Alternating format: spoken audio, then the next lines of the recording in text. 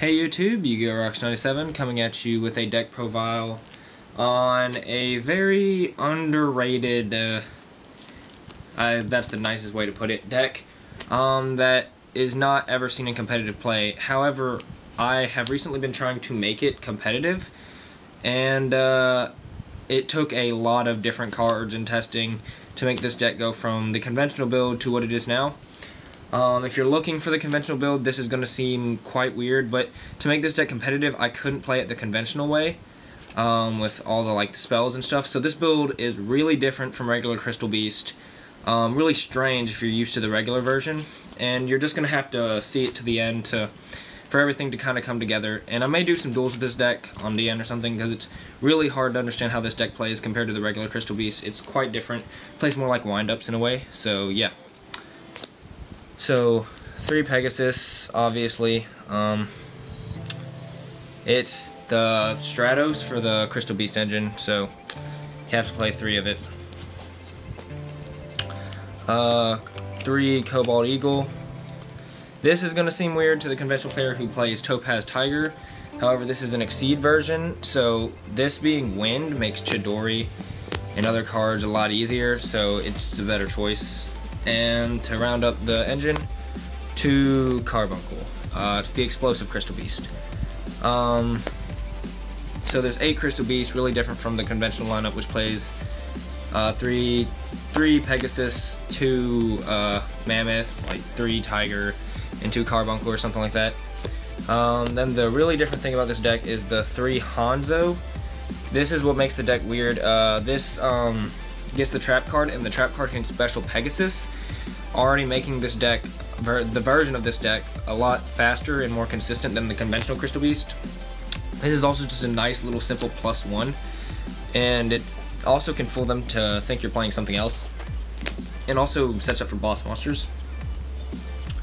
2 Summoner Monk, obvious good in Crystal Beast, gets Pegasus, makes rank 4 plays. It's a dark. And 2 Tour Guide as well.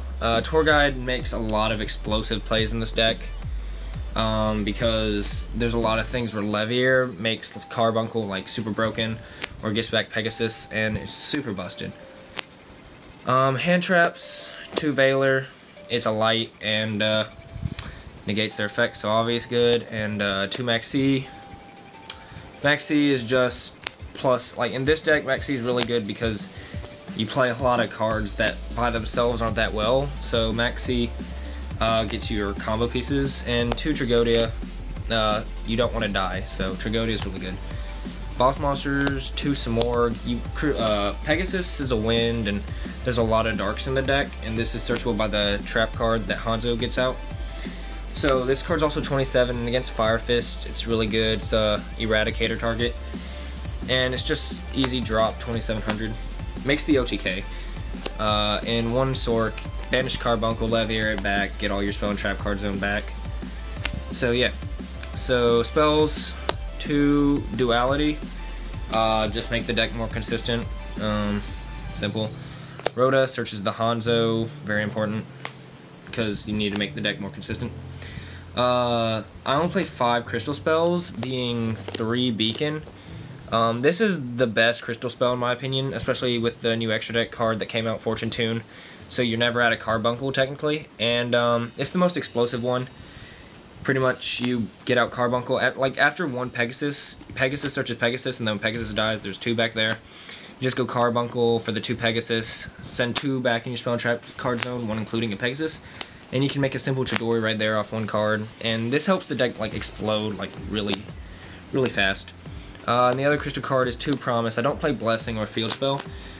Like I said, this is not the conventional version of Crystal Beast. This is like a reborn form though. If you put Carbuncle in the back, you can go off with this. But this one clogs a little more than Beacon, weirdly enough. So I only play 2 Promise, and Beacon's just better. It's more of a Summoner Monk for Crystal Beast. Mind Control, it's just a good win condition. Not really a win condition, but it's that good sometimes.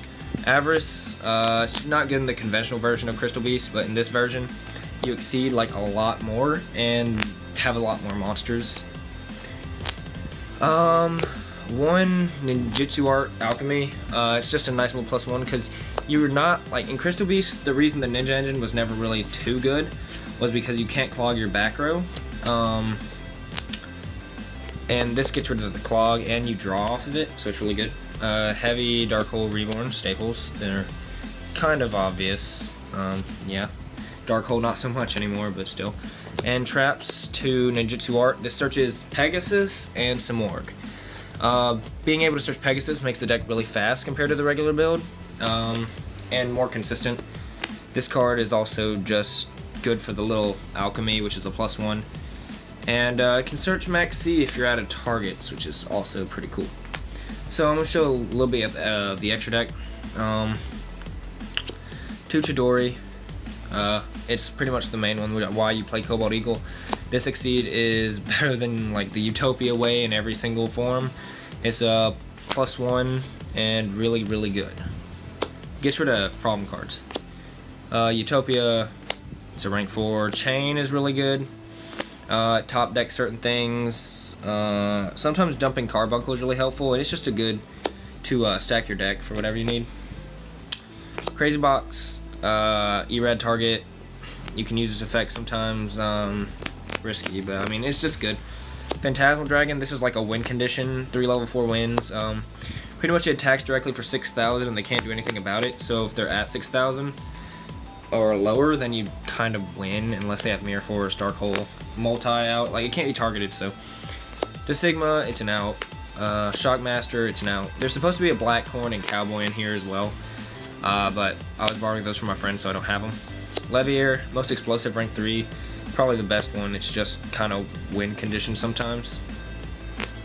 Fortune Tune, the new guy, he's really good for recycling carbuncles and tour guides and gaining some life points every now and then. Hyades, this card is pretty good because, like I said, this deck works kind of like wind up sometimes, so it goes off with like 3 or 4 Exceeds sometimes, or like just 2 to 3, and then a boss monster. And then if they have a lot of monsters, you can put them all to defense, which are usually considerably lower than their attack, and you can run over them all. Make this with 2 Carbuncle. And then, like, regular Zen Mains, Leviathan, not really special rank 3s there.